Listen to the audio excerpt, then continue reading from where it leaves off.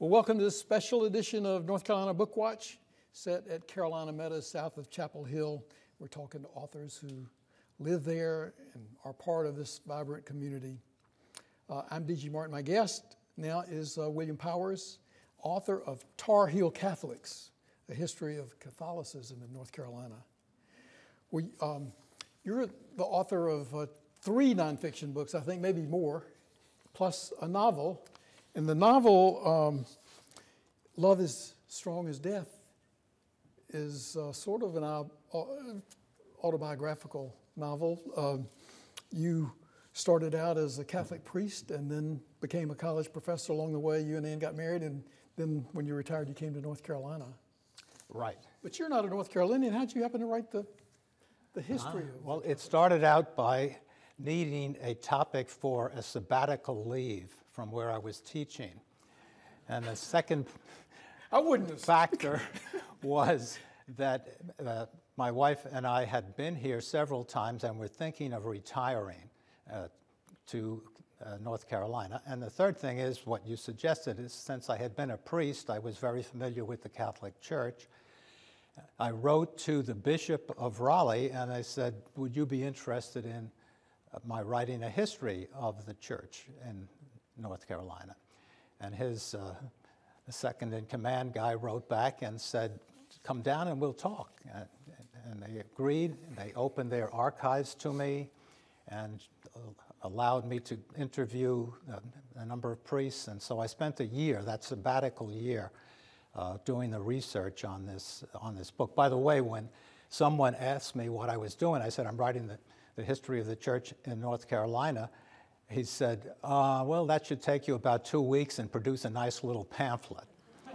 I mean, the idea was that there were just so few Catholics in North Carolina, which of course was true early on.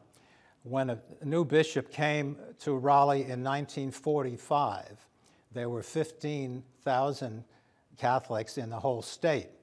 Now there's that many in Cary. Things have changed a lot, or more. Well, you know, when you and Walter Dellinger were talking a minute ago, Walter mentioned that as a young Catholic kid, he had expressed a desire to his teacher to be governor of North Carolina, and it parallels with what you said in the late 50s or 1960s about Catholics in North Carolina. Catholic couldn't think of being governor. Not only that, but if we go back to the 19th century, the first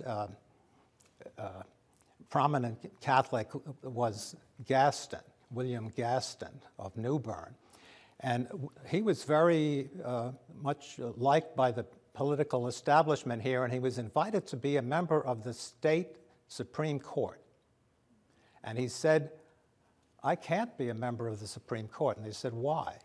Because Article 32 of the state constitution says only Protestants can be members of the government in North Carolina.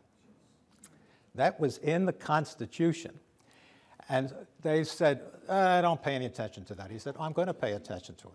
Anyway, they held a constitutional convention in 1835, and Gaston argued that this religious requirement for public office should be removed because it did not exist in the national or the federal constitution. And they argued and debated it back and forth, and they finally compromised. And the constitutional change in 1835 said only only Christians can be elected to office in North Carolina. So he qualified. Now that restriction has been subsequently removed, and there is no religious requirement at the present time, of course. And as you point out in your book, North Carolina elected a Catholic governor about the time you wrote the book, and almost no discussion, almost no one took note of it. Well, I suppose after President Kennedy, it would be difficult to object to a Catholic in public office. But one of the things I've done is I've written a number of op-ed page pieces for the News and Observer. One of them, some years back, was about the fact that in North Carolina at that time, the governor was a Catholic. Mike Krzyzewski, the big deal coach at Duke, was a Catholic, and Molly Broad, the president of the North Carolina University system, were all Catholics. But I said here were three of the major institutions of the state headed by Catholics, and nobody even knew that. Nobody knew. Why? What changed, and why?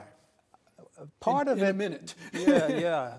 Part of it is that the general climate of the country has changed, and I think another part is that so many of us have come from the North, where there isn't that tradition of anti-Catholicism that there was here in the South for the longest time.